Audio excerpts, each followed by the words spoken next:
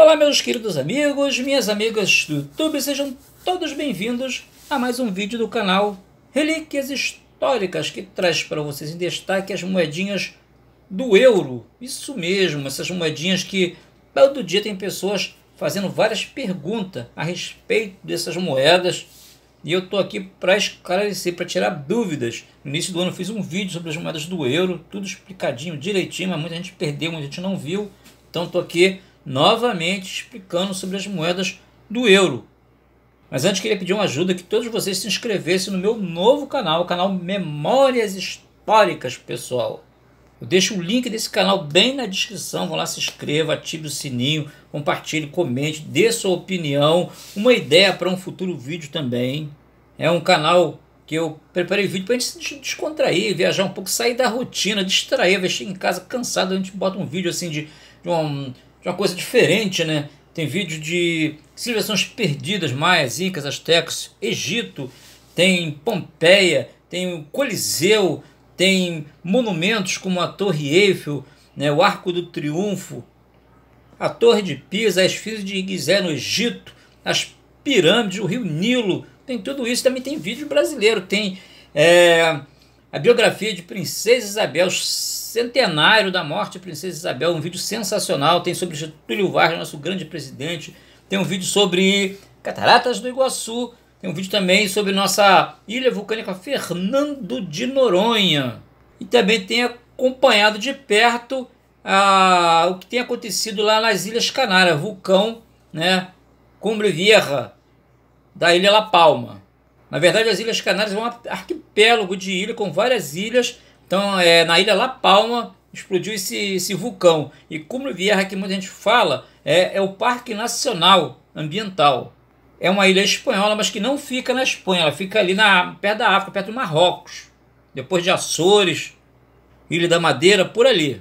Então, voltando aqui para as moedinhas do euro. Tem moedas aqui até que eu já recebi.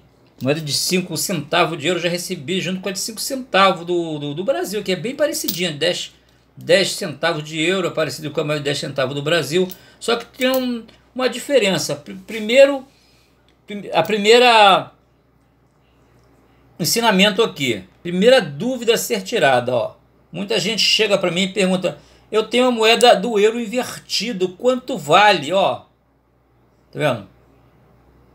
As moedas do euro, não, essa aqui é, ó, República Francesa, as moedas do euro, ó, Égalité, Fraternité, Liberté. Então, as moedas do euro são diferentes do real. A do real é padrão moeda. As do euro, todas elas são padrão medalha, tá? Então, elas não são reverso invertido aqui, ó. Nenhuma delas são, todas elas são no padrão medalha. Aqui, ó. Padrão medalha, certo? Todas elas, certo?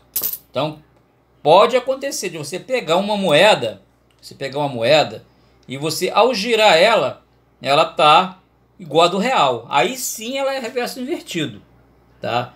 Tem algumas também, essa aqui eu separei porque é uma moeda flor de cunha, uma moeda bem procurada, moeda difícil, mas a gente quer essa moeda do homem vitruviano. E outra que eu separei para vocês verem aqui, ó, moeda reversa horizontal. Deixa eu ver se eu tiro uma aqui. Se a gente separa essa aqui, ó. Ó. Vendo? Aqui, ó. Isso aqui é moedinha reverso horizontal, de 1 centavo. Ó. Vendo? Reverso horizontal. Então, essas moedas aí tem valor. Agora, outra coisa que as pessoas perguntam muito. Eu tenho a moeda de... Vou pegar mais de 10 centavos aqui. Deixa eu ver, 10 centavos. Pegar 4 moedas de 10 centavos. No reverso, todas são iguais, certo? Todas as moedas são iguais no reverso.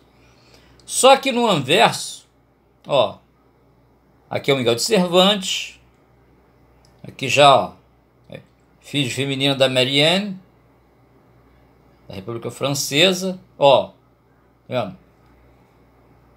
Ó, um anverso diferente. Isso não muda o valor da moeda. Niderlandes, que da Niderlândia, é da Holanda, tá? Então, são 19 países que adotaram o euro, dos 27 da União Europeia. Então o que acontece? Cada país faz sua moeda de acordo com seus costumes do seu país. Então só o reverso que tem que ser padronizado. E as bordas das moedas são todas padronizadas, tá vendo? 10 centavos que é assim. Tem as de 5 centavos, é liso. Vou mostrar um detalhe impressionante. Muita gente já perguntou também. 5 centavos é liso. De 1 centavo é liso. De 50 centavos é parecido com a de 10, tá? Essa aqui é parecida com a do real. A de 1 euro é parecido com a do real. Deixa eu pegar de 1 euro aqui.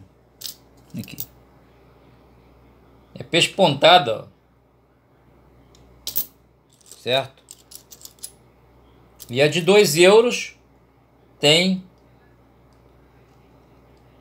uma inscrição aqui de acordo com cada país. Agora, a moeda de 2 centavos, muita gente pergunta se ela tem a moeda de 2 centavos só com defeito. Não é defeito.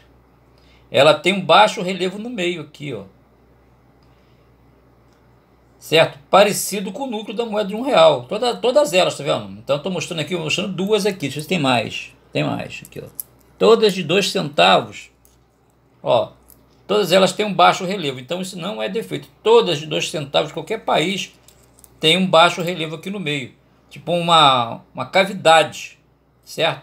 Então, isso não muda o valor da moeda, certo? Então não adianta perguntar, eu tenho a moeda do euro, quanto vale? Primeiro você tem que saber qual país é a moeda do euro, né? Tem que saber qual país é a moeda do euro.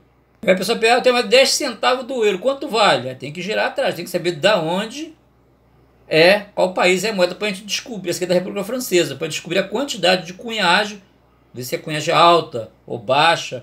E tem moedas, por exemplo, da Grécia, tem moeda da Grécia, que é de um euro da Grécia, super valorizada. Vou ficar de olho, eu achei duas moedas aqui, reverso é horizontal, até separei aqui, né? Opa, tá aqui, ó, reverso horizontal, tá vendo?